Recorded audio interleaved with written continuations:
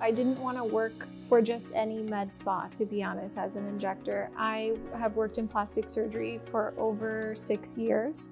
As an RN, I managed operating rooms. I scrubbed in with plastic surgeons. My whole career as a nurse has been in plastic surgery.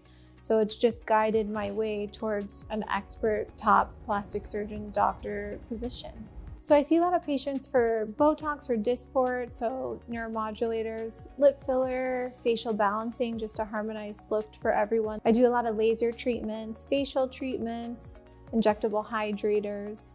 So we're just maintaining a youthful, beautiful look for my patients. So when patients walk in, I don't want them to feel rushed. I don't see a lot of patients every day or double book. I want them to have a great experience, come in, have a coffee, not have a long wait time, and take my time with them, have a good hour with them. When I get to know them, we discuss other things, our personal lives, and have their treatment, and then see them back for their next one.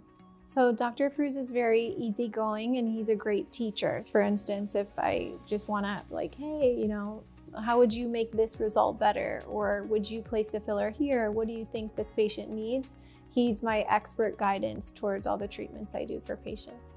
A lot of patients compliment my skin. They ask, what am I doing? What medical grade treatments am I doing or using, or skincare?